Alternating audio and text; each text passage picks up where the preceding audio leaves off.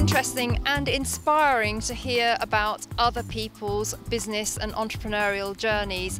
And Nick and I are very lucky that we have a life that we love, we feel passionate about, we can really operate from anywhere in the world. And the same can be said of my guest here today in Hastings. It's Will Thomson, who is an author and ocean advocate. And Will, we've been on one of your tide walks today, which is where you educate people about the tides and the currents, and very, very interesting. But you very much subscribe to multiple streams of income. You have lots of different ways that you generate cash flow, don't you? Yeah, I actually organise my working week. So I do Mondays is my marketing day.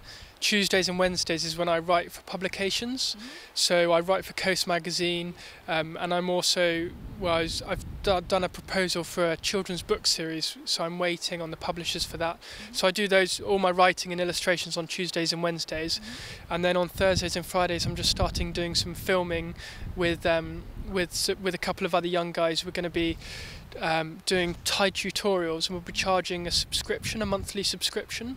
So we're going to be providing a lot of free content, but then if people actually want to learn, we're putting a lot of time and energy into trying to make models and demonstrations, and so they'll do a £2 subscription, and then the idea is that we can appeal to, so our market is swimmers, sailors, surfers, paddleboarders who want to know more about what the natural world's doing.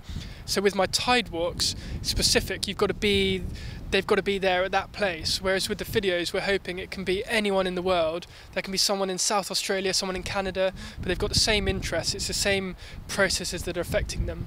So I'm quite excited about seeing how that's going to turn out. Oh, that's fantastic. And you absolutely love the ocean, you're fascinated by tides, and you have managed to make a business out of it. And I guess, having 2 books published, which Will has had the Book of Tides and World of Tides published, they're almost like a launch pad, aren't they, for the other projects that you're doing? Yeah, definitely. So it's interesting talking about working remotely. So it really started, I went off in my van where I worked, I was making tide maps showing the cycle of currents along the coast, and the Telegraph did a big feature called Digital Nomad, the world is my office. And then my agent actually read it, and he emailed me the next day saying, do you want to write a book about the tides? So he said yeah.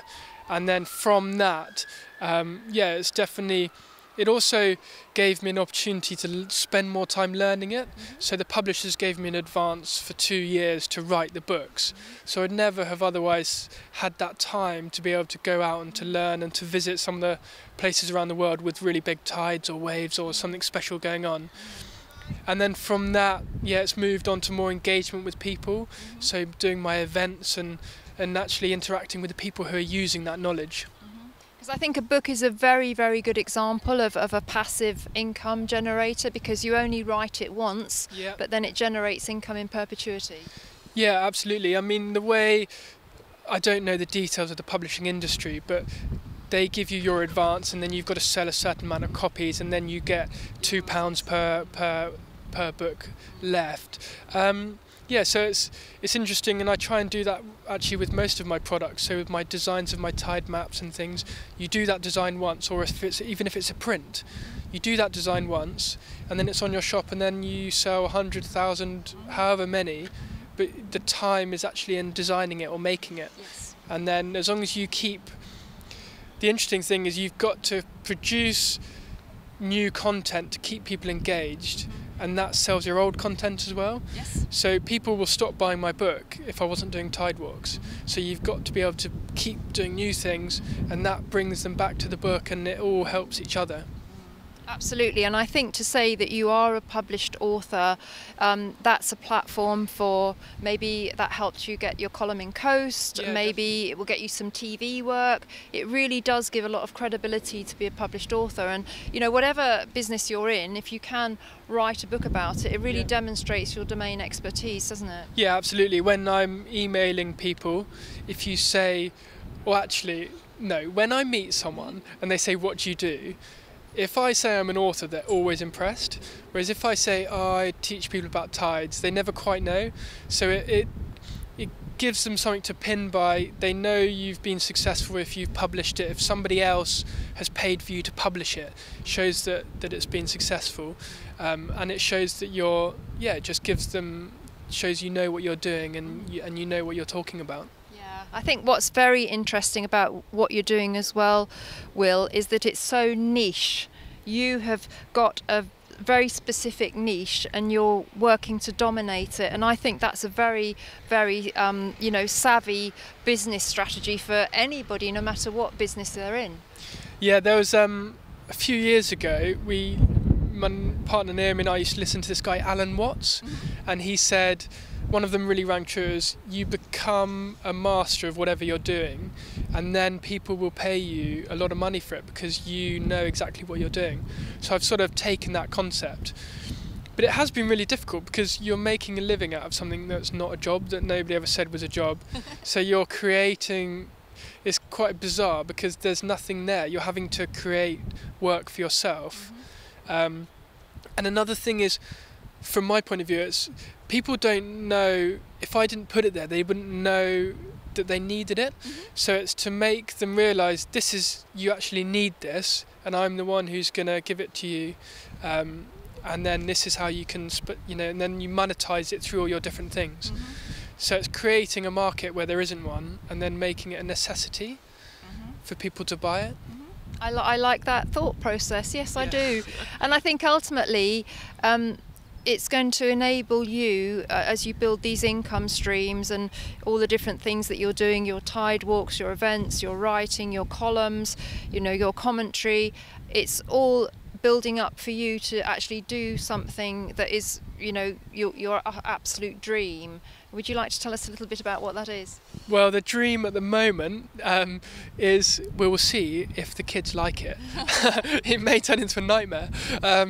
So we're planning on building a catamaran to go on a big sailing trip. So my ultimate dream is to do a circumnavigation, so sail all around the world. But with 2 young kids, I don't want to say, right, we're off for 5 or 6 years, and then 3 months later everyone hates it. So we're going to do a year at a time and take it step at a time and give ourselves an exit at the end of each year.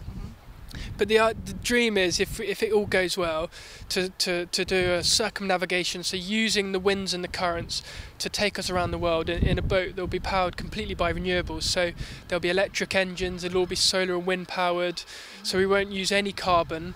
And we're going to be, I've developed something called it's my super strategy, and they're superheroes, SUPA. So the idea for a sustainable future is it's almost like a triangle, or sort of, so you've got 3 elements coming together. So you've got people understanding what's happening with the natural world, so understanding how we're affecting it. There's something called ocean acidification. So the ocean absorbs the carbon dioxide and it makes it more acidic, and it's affecting shellfish and organisms, but we don't exactly know what the effects are. So there are people out there specialising in that thing. And then there's also people preventing unnecessary damage, so developing renewable energies or ways of storing the energy, which is the big thing at the moment. And then people adapting to it. So the climate is changing, you're not going to stop that.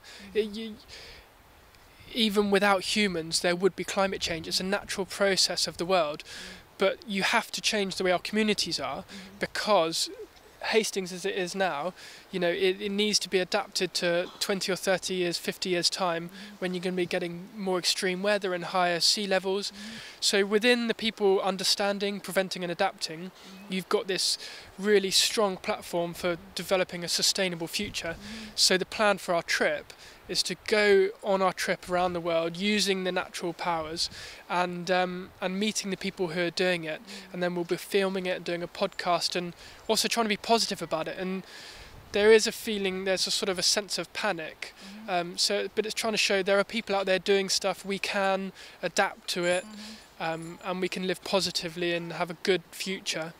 Wow. Well, I have to say, Will, I take my hat off to you. I think that is such a wonderful vision to have, and it's a very big vision, but you know, you might as well think big, and you know, everything you're doing is working towards that. And you know, the icing really, or the cherry on the icing on the cake, is not only will you do something that you love, that's very educational for people on a very important issue, but the way your life is set up, you can carry on working from your boat, doing all your writing and authoring and all your consulting work, and you can just have a mobile life while you're still living your dream. And I think that's such a wonderful and inspirational thing to do.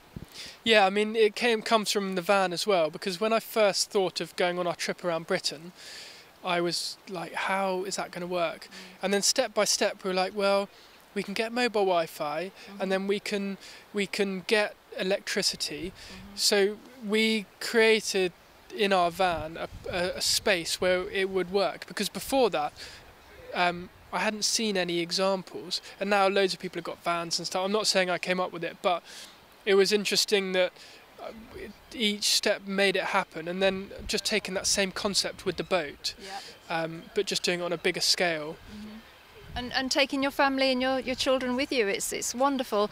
Very, very inspirational stuff, Will. I want to wish you all the best with everything that you're doing. If people want to find out more about the work you're doing, where can they find it online? My website, Tidal Compass, and I'm actually just starting a new hashtag, seasthepower, which is fun. So I'm trying to encourage people to share their adventures, and with the hashtag Seize the Power, but explaining how either they harness the ocean's energy or they got caught out. So I'm leading it with interviews with sort of role models, so big wave surfers or offshore sailors or long distance swimmers. So we're going to hopefully create a little community on Instagram of people all around the world, hashtag Seize the Power, and I'll be running the interviews from my page at Tidal Compass, and the website is Tidal Compass. Fantastic. So as we close out here, Will, if you could give one tip to somebody that wanted to break away from the 9 to 5, who wanted to create a better life for themselves and their family, you know, what would your advice be? I was thinking about it. You've got to be able to deal with the highs and the lows, because it is tough. It's feast and famine, isn't it? So you've got to be able to put up with making sacrifices, but the rewards when they pay off are so worth it. And yeah, you just got to stick at it. And well, what I do is I almost work it like a boat. So you've got these compartments. So you've got to be so efficient with your time, because that's the only thing you've got really when you're small scale and you're an entrepreneur. So everything I'm working on is actually benefiting all the other things. So when I write my coast feature, that's also benefiting my tide walks. So it's getting things right at the beginning, and then just sticking with it's plan your work and work your plan, and putting up with the hardships. Oh, well, and not getting too cocky when you do well, because it doesn't last. No, it does. It's nice. It's all growth, isn't it? It is. Well, I have to say again, all the best for everything you're doing, Will. Nick and I, we found it so inspirational meeting you today, hearing your plans for the future, and you know how you're making this life for yourself and your family. I think it's a wonderful inspiration, and I do encourage everybody to go and look at Will's website and maybe come on one of his tide walks, because so much to learn, and just meeting people like Will can inspire people to move forward. So as I say, all the best for the future.